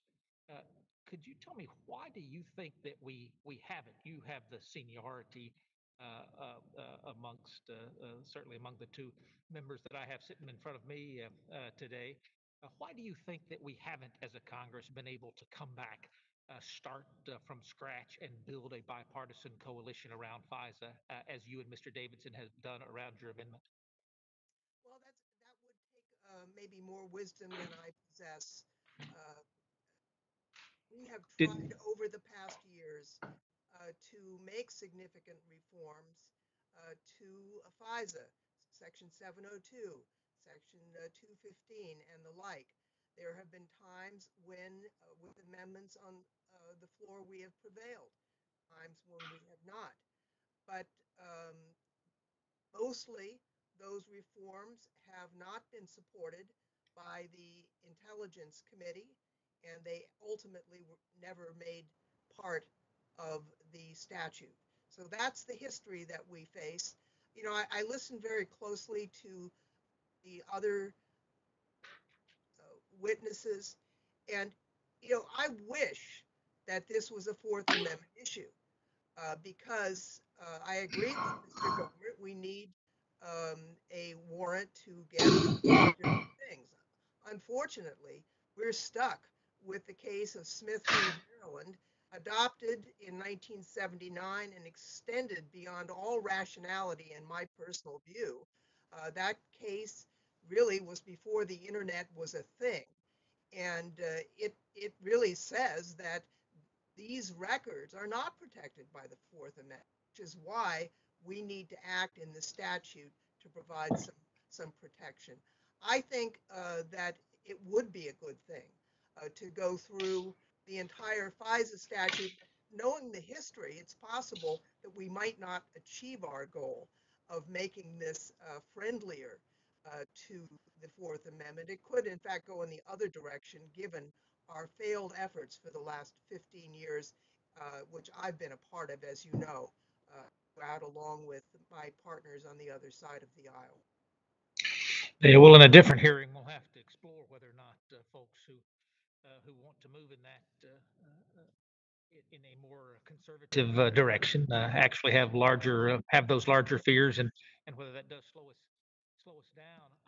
But where we are today, and candidly, 48 hours ago, I didn't expect to be here today. I have my ranking member talking about the legislative process that continues to play out. I've got my president tweeting late night thoughts in council. I did not anticipate this. So my question to you all, who have been working so hard on this in a partnership way, uh, I have not received any new notice from Steny Hoyer about what the schedule is today. I feel like we're going to go right on down this road anyway. For folks who have been trying to reach a productive solution, both for privacy and for national security, do we disadvantage ourselves by having this vote anyway? If we're not ready to go, is having this vote and defeating this bill or defeating these amendments, is that helpful to us in some way? Each and every one of you testified about wanting to do a better job. Sometimes we end up putting votes on the floor, we get cemented into our corners, and it makes it harder to come back and reach partnership later. So my question to you all who've been working in the trenches on this, does having this vote today, as we talk about there still being more legislative consensus work to be done, does it advantage those of us trying to reach a bipartisan reform, or does it disadvantage us? And I'll start with you, Mr. Davidson, as your name is on the amendment. Yeah, thanks, Mr. Woodall. I appreciate the concern and frankly share it. I was hopeful that the president would see the reforms that are in the bill. Frankly, he seemed supportive of the previous bill. This bill has more support than the previous bill. So rationally, we would think he would be more supportive. But things have happened since that vote that may have moved him to say, I'm only going to sign something with even more reform. Of course, the administration is not of like mind. Attorney General Barr has more reform from the Lee Leahy and this amendment than he's prepared to support, which is not surprising given his history on the issue. But it is surprising given the president's history on the issue. So what I hope that we do is we take counsel of our oaths of office, and if we put it on the floor, we vote for what we believe moves us in the right direction.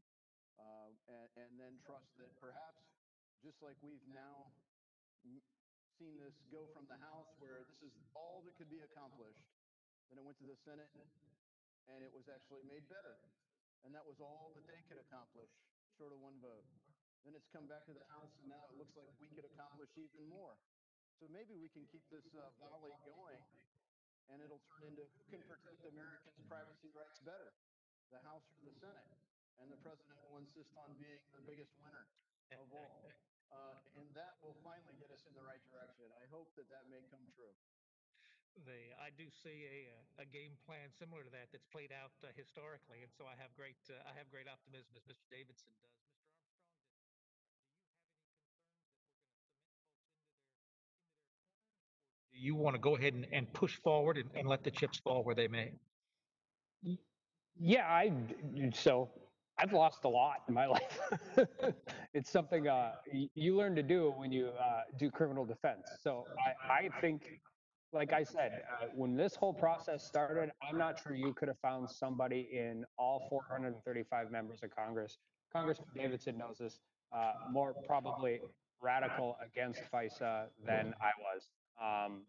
And to kind of go on the question you asked, Congresswoman Lofgren, it's very hard.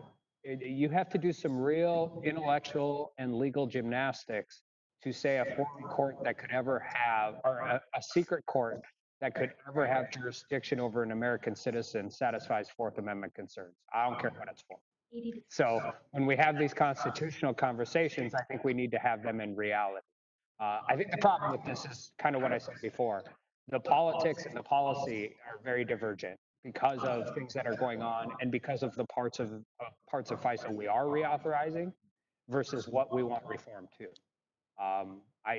My guess is it's no secret that they're not brought up together as a whole group, because if you do it part and parcel, you tend to have a better idea to do it. But I don't know if it's better or not. I know if this passes, the Senate will have a chance again for, like Congressman Davis had said, to work on it and make it even better. anything we're doing to protect more Fourth Amendment rights of U.S. citizens, I think, is a good idea.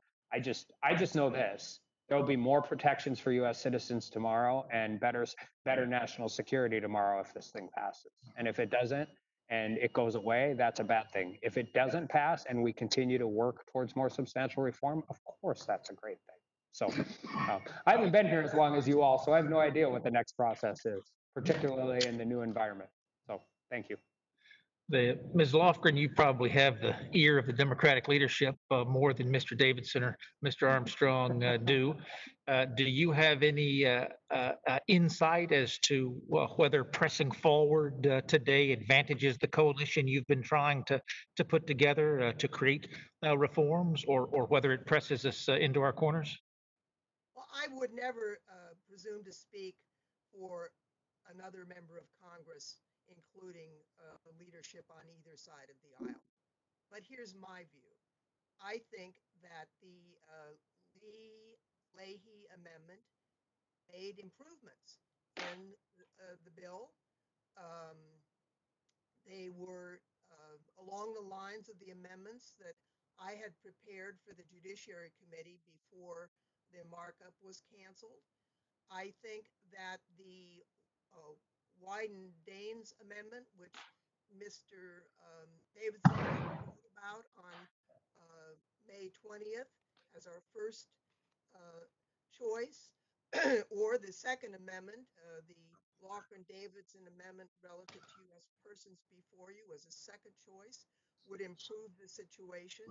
And I do think, as Mr. Davidson has indicated, doing nothing actually is not true constitutional protections. We have an Attorney General who has a very expansive view of executive power, and I think he is not in favor of the reforms that have been adopted in the Senate and that we are prepared to adopt here. He's entitled to his view, but we're the legislative branch, and we are the ones that decide what protections to put in place. And I think if we're able to come together to accomplish that, it would be a service to the country. And that's just my view. I hope that answers it. Mr. Chairman, I'm reminded that we often have witnesses who try to stand up and leave the witness table when they finish their testimony, and you have to remind them that once you've testified, you have to stick with us until the end of the questioning. As I think about our witnesses being dispersed across the Capitol these days, I am wondering what the digital equivalent is, so that folks don't just close their screen and go on around about the rest of their business. But I will leave that in your capable hands if this process continues going forward.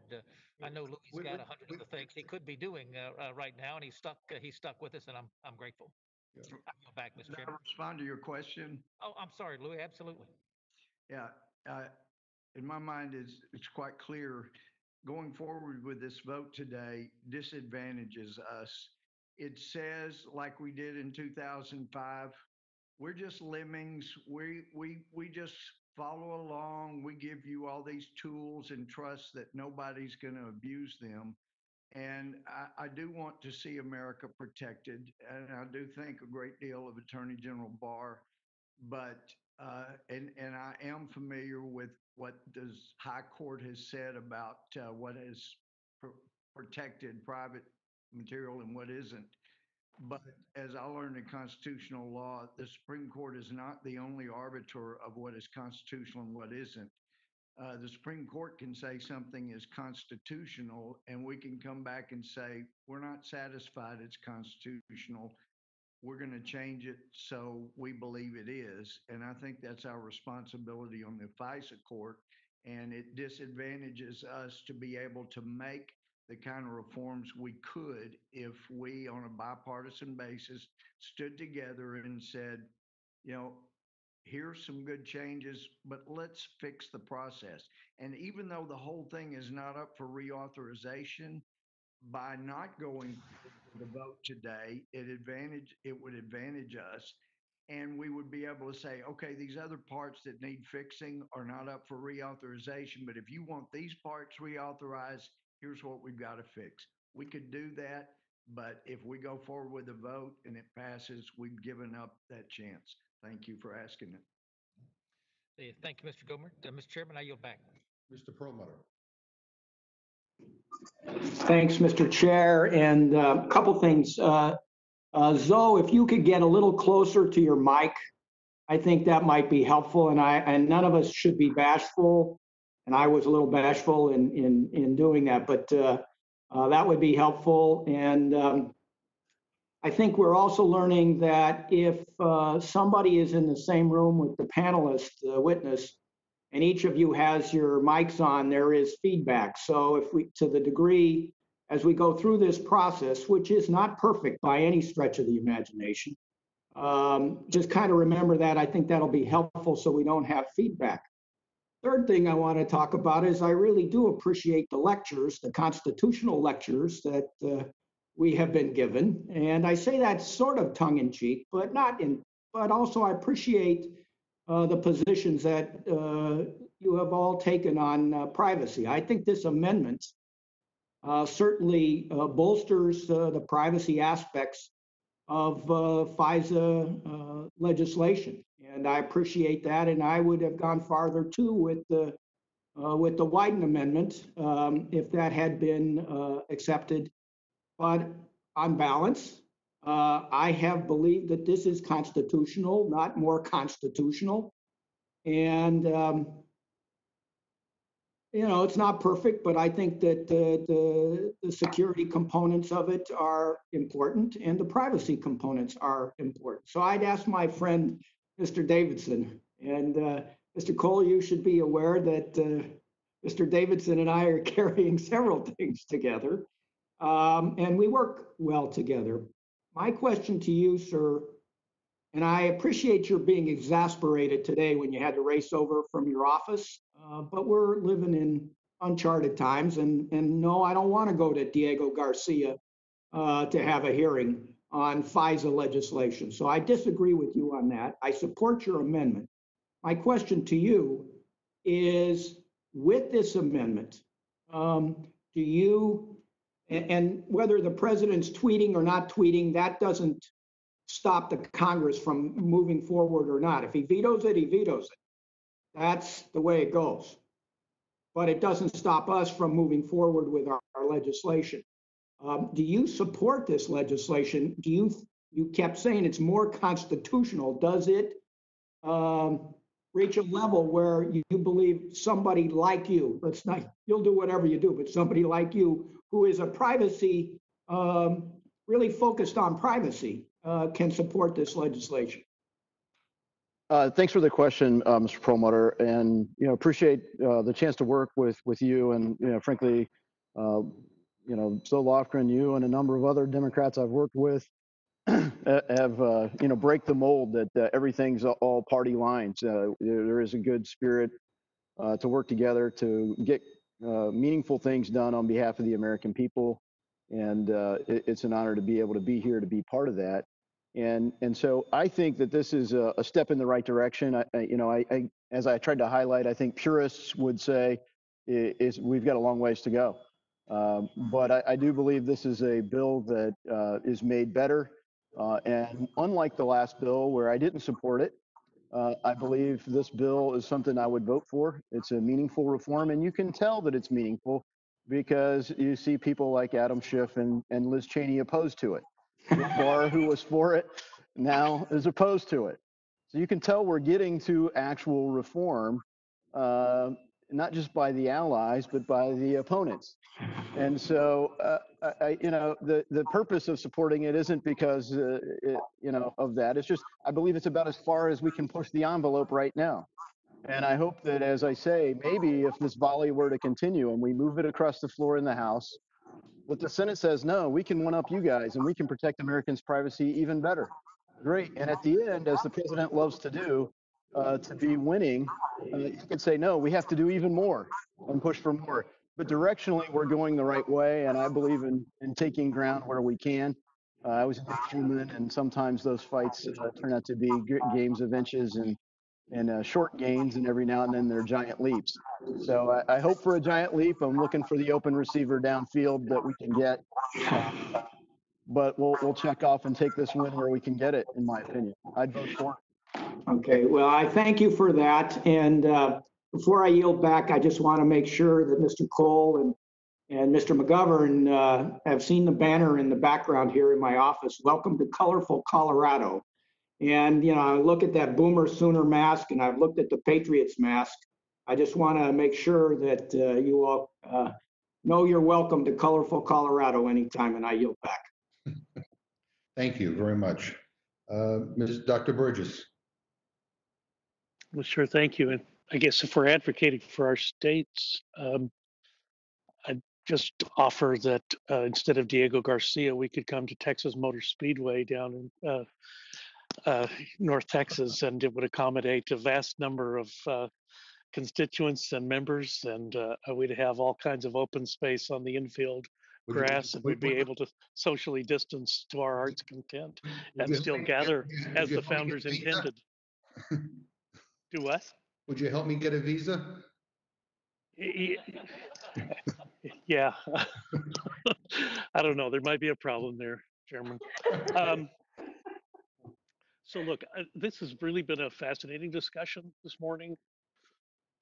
And, you know, just thinking back, this law started, what, in 1978, and the challenges, the enemies, the world stage was different. The technology, no question about it, was vastly different. So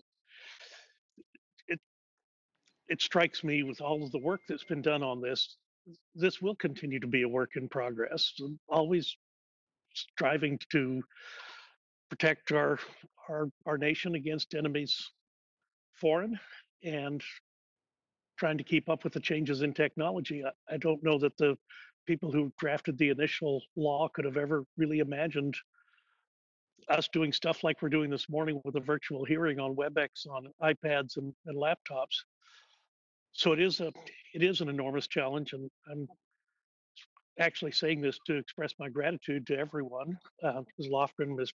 Gomert, who are not here, and our two witnesses who are here, Mr. Davidson, and the gentleman from North Dakota. Thanks for working so hard on this. It is important, and it is important that we continue to try to get it right. And I think it's important that we recognize that what may be right today may not be right because of a change in some aspect of the challenges that our nation faces or our technology in the future. So thank everyone for their participation and work on this today. I wish we could have gathered in person over in the Rules Committee with Mr. McGovern, but we didn't. And I look forward to us being able to do that in the near future. So thanks, everyone. And Mr. Chairman, I'll yield back. Thank you very much, and I appreciate it. I should just remind everybody, the reason why we're not gathering in the Rules Committee is we're following the advice of the attending physician. And as the gentleman knows, the Rules Committee is not large enough to accommodate all of us, but I, too, hope that we can get back to reconvening in person in the Rules Committee in the very, very near future. I think we all want that. Mr. Raskin.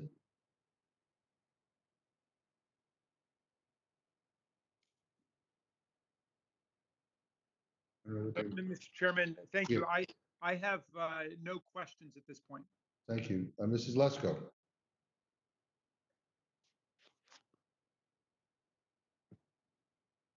Can you hear me now? Yes, yeah, we could hear you good.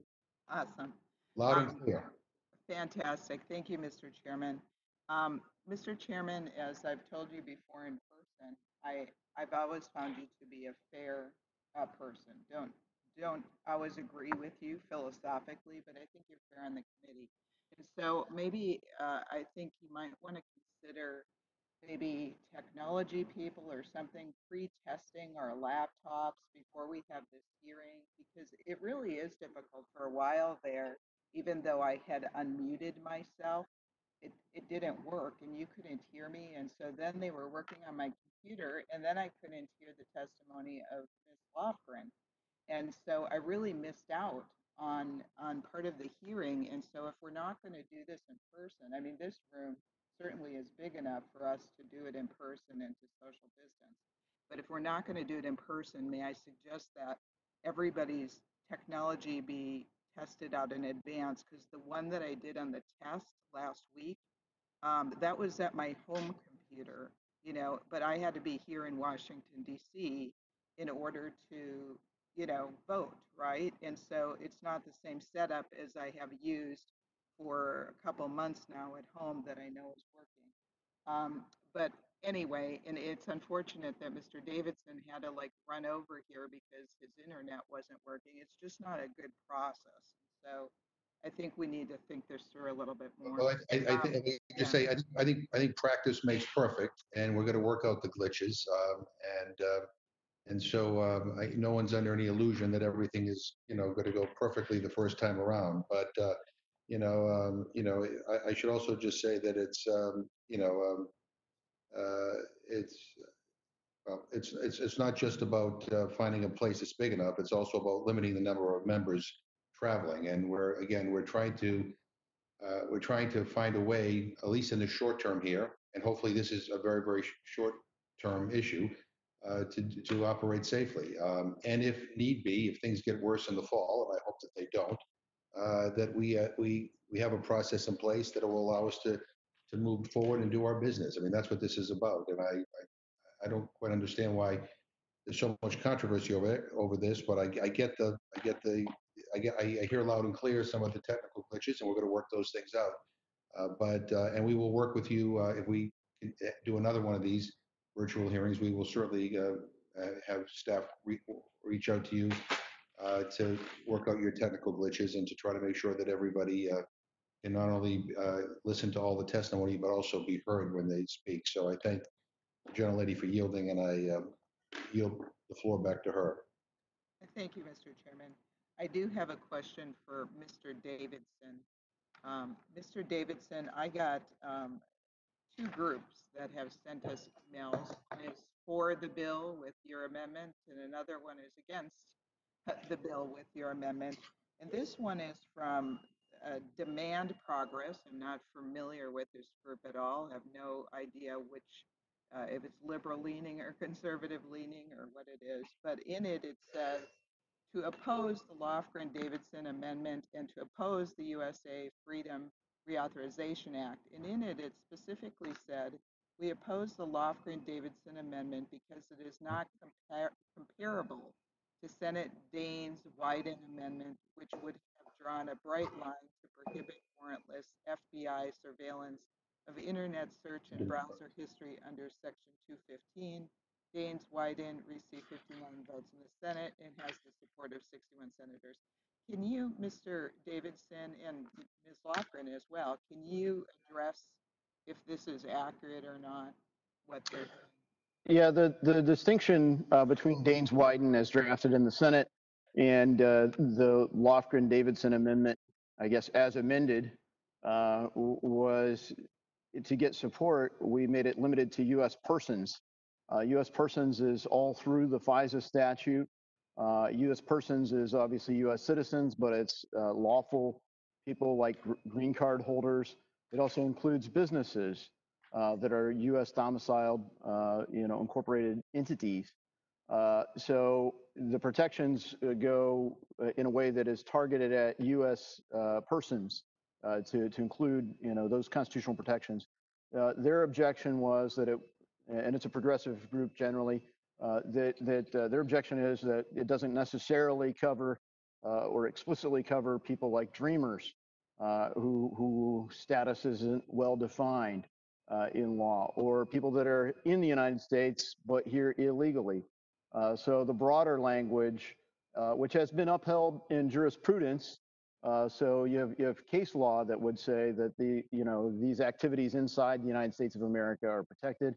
And I'd say further, Mr. Schiff has attempted to fracture the coalition by stating things that he knows to be false, which frankly, in my opinion, wouldn't be the first time that he's used such tactics. But he says that, well, we could just sweep up all these IP addresses and we could continue to conduct mass surveillance, which is explicitly prohibited, as Ms. Lofgren highlighted, without naming the names of the people that were making the case.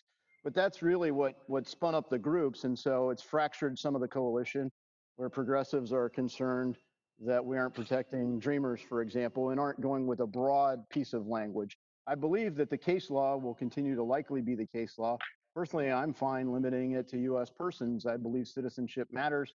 and the lawful jurisdiction that our Constitution affords is for lawful residents of the United States. That isn't always how the case law has been adjudicated, though. So that's the conflict and why you saw groups like the ACLU and Demand Progress start to break off from other groups that have put together this broad coalition that supported our original letter. I think 80 signers to our original letter. If I can add, our first preference was reflected in our letter of May 20th, which was to adopt essentially the mirror of the Wyden-Daines amendment in the Senate. As Mr. Davidson has indicated, we did have some discussion with the chair of the House Intelligence Committee, who proposed a limitation to U.S. persons. I think the concern of the Demand Progress Group, and I have a copy of their letter, is that somehow this is not a clear, bright line in the same way that the Wyden-Daines amendment was in the House, and that somehow, despite the clear language of the amendment, that the intelligence agencies would somehow skew the application of the statute to allow for the collection of IP addresses, even if they had no intentionality or reasonable belief, which is not in the amendment. But given the history of the intelligence agencies really misusing the plain language of statutes to obtain information that they had no right to do, the sad history, I understand the concern, and it's why we originally had suggested the other amendment, and we'd be happy to go back to that today. I will also note, however, that in the Lee-Leahy amendment, there is a provision that says if there is going to be a novel interpretation of the law, that an amicus needs to be appointed and the court needs to review it. So there at least is in the underlying statute some protection against the agencies basically just completely blowing up the clear words of the statute that is being proposed here. I would note, and I'm sure Mr. Gomer would agree, that the Constitution protects everybody who's here. No matter what, if you're a tourist coming by, you still have due process under the Constitution. If you're a tourist on vacation in Texas, you still have rights at the to confront the witnesses against you. All of those Bill of Rights amendments apply. I think the Fourth Amendment applies to anyone in the U.S. As well. The problem is that the business records have not been interpreted by the court or by this Congress as having the full protection of the Fourth Amendment, which is why throughout the FISA statute, U.S. persons get protection in ways that everyone else does not. For example, the roving wiretap provision and the others that I mentioned in my original testimony. So in short, I think the preferable route would be to do the original request that Mr. Davidson and I asked for. It's a clear, bright line. But if we are unable to gain consensus for that, we propose as a compromise the limitation to U.S. citizens. And it's up to the Rules Committee to figure this out. Luckily, I'm not a member of the Rules Committee, so you will figure out how we can proceed and gain consensus and get to a good place for our country. And with that, I yield back with thanks. Thank you, Ms. Lofgren and Mr. Davidson. My thought, I voted for the House FISA reform bill last time. I think it was in March, because I think it's better to have reforms than no reforms. And I think that the Senate amendment has made it better. And I think that Mr. Davidson and Ms. Lofgren, I think your amendment makes it even better. And so I hope this gets resolved so that we don't go back to, I think, what Mr. Armstrong said, where we don't do anything. And then we have the status quo, and that would be unfortunate. So thank you, and I yield back. Thank you. And since demand progress and the ACLU were mentioned, I think we should ask unanimous consent to insert their statement and letter in the record without objection. Ms. Scanlon. Fine, thanks. Okay. Mr. Morelli.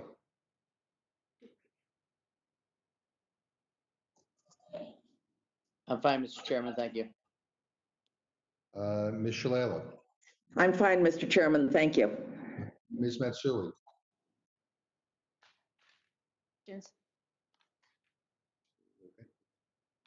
Are there any other questions for this panel?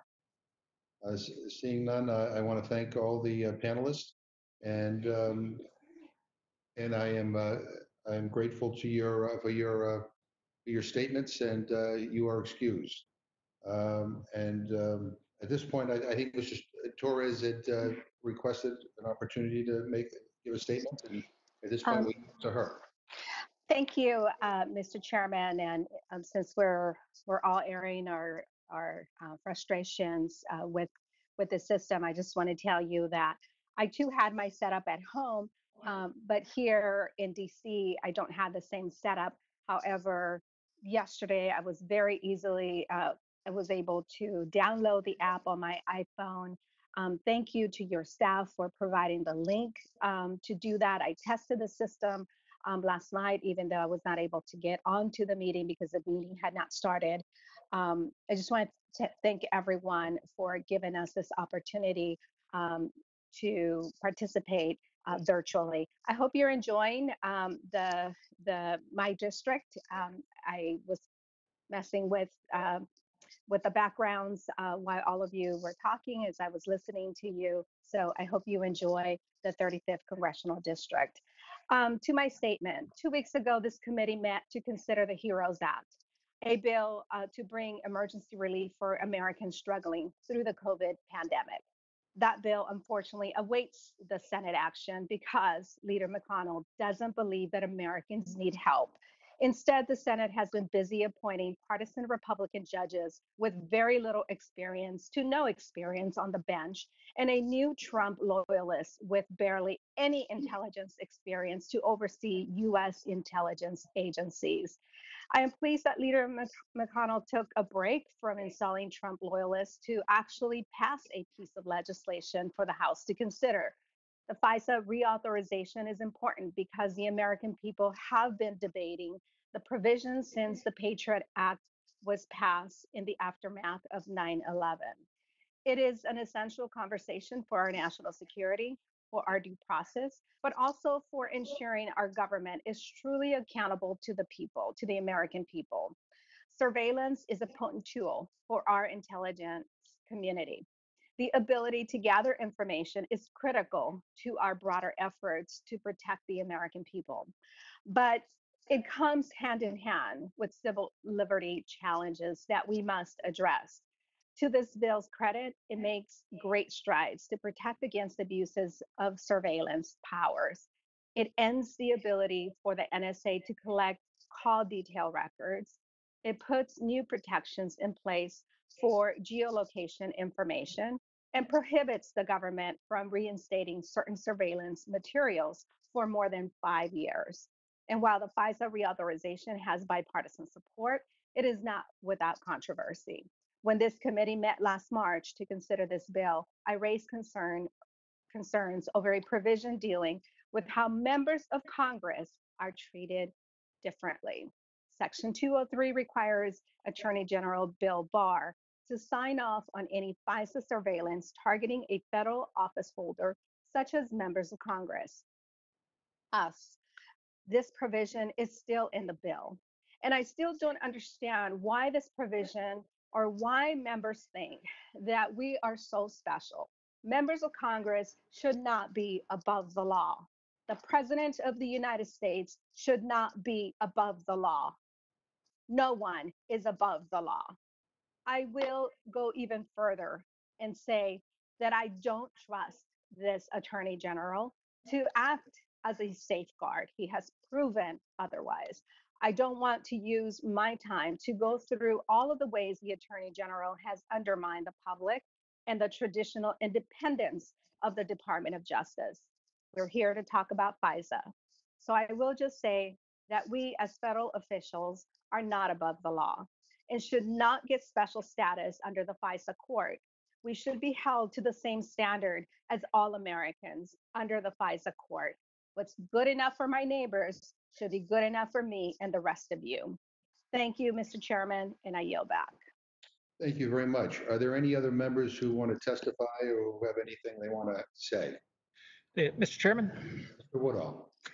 I was looking for those statements for the record, the ACLU statement and the demand progress statements. Are those in the Dropbox yet? We sent them. They'll be up shortly for you. Okay, thank you very much. They'll be, yeah. Any other statements or comments? Let me just conclude by thanking everybody for their patience and for going through this process virtually. I want to thank again our witnesses, and I want to thank our members for their questions. I want to thank the staff. You know, this is a difficult issue, and it doesn't divide along party lines. I mean, as I said before, I mean, we have Democrats who are in favor of Pfizer and Democrats who are opposed. We have Republicans who are in favor of Pfizer and Republicans who are opposed. But I think all of us have strong opinions on this, and I'm not sure that some of the divides can be bridged. And so, you know, we're going to have to take all what we heard under consideration and then decide how we move forward. I don't know when we're going to reconvene, but when we recess, we will. When we reconvene, we'll meet in 2167 Rayburn. You know, for any markup, I will work with the ranking member to make sure that we're giving people enough time. But we could give at least 15 minutes. If you want longer, we can do that as well. But we'll talk about what time members need to reconvene. Mr. Chairman? Yes, Mr. Cole. I would ask, I think 15 minutes, just given the difficulties we have right now, be a little short. So if we could extend that time to some degree, I think our members would require a little bit more notice than that. All right. Well, so what we'll do is we'll stay in touch with you to figure out what an appropriate time is. Appreciate that very much, Mr. Chairman. We want to be accommodating. So without objection, the committee stands in recess, subject to the call of the chair.